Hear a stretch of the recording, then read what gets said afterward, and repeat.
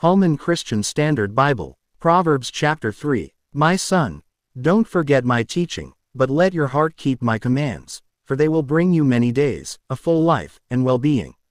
Never let loyalty and faithfulness leave you. Tie them around your neck, write them on the tablet of your heart.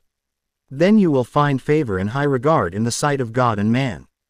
Trust in the Lord with all your heart, and do not rely on your own understanding. Think about him in all your ways, and he will guide you on the right paths. Don't consider yourself to be wise. Fear the Lord and turn away from evil. This will be healing for your body and strengthening for your bones. Honor the Lord with your possessions and with the first produce of your entire harvest. Then your barns will be completely filled, and your vats will overflow with new wine.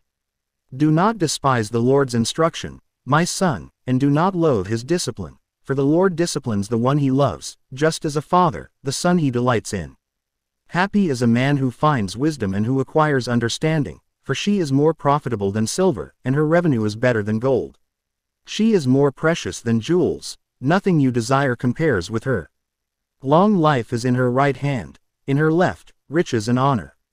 Her ways are pleasant, and all her paths, peaceful. She is a tree of life to those who embrace her, and those who hold on to her are happy. The Lord founded the earth by wisdom and established the heavens by understanding. By his knowledge the watery depths broke open, and the clouds dripped with dew. Maintain your competence and discretion. My son, don't lose sight of them. They will be life for you and adornment for your neck. Then you will go safely on your way, your foot will not stumble. When you lie down, you will not be afraid. You will lie down, and your sleep will be pleasant. Don't fear sudden danger or the ruin of the wicked when it comes, for the Lord will be your confidence and will keep your foot from a snare. When it is in your power, don't withhold good from the one it belongs to.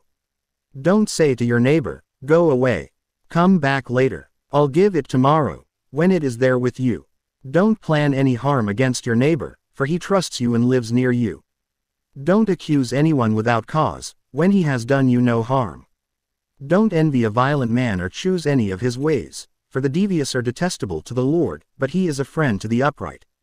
The Lord's curse is on the household of the wicked, but he blesses the home of the righteous. He mocks those who mock, but gives grace to the humble. The wise will inherit honor, but he holds up fools to dishonor.